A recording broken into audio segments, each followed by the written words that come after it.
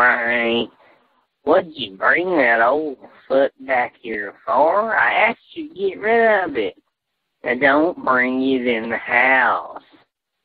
Don't bring it in the house. Put it out in the backyard or something if you're going to keep it. But don't bring it in the house. I wish you'd throw that old foot away. Well, now, Aunt Susie listened to me. When I went out there to the biotech lab, the whole dadgum place was surrounded from half a mile back by the Secret Service and the FBI and the police and I don't know what all.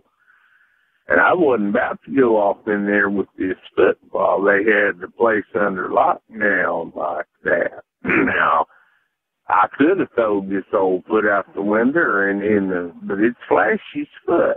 And so we'll just keep it in the backyard and see what happens. And I believe it's grown a little since we got it. It's now full-size foot, and you can see part of her ankle sticking up there, and it's still moving a little bit. So I don't know what's going on with it, but if we just keep it out there in the backyard, it ain't going to hurt you, it ain't going to hurt me, it ain't going to bother nobody.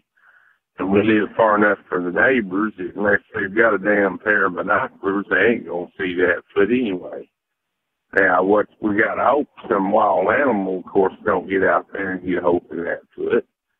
But imagine it can kick or move or whatever if that was to happen. But anyway, I'll just stick it out in the backyard. I don't think the chickens will mess with it. Hell, they'll probably run from it.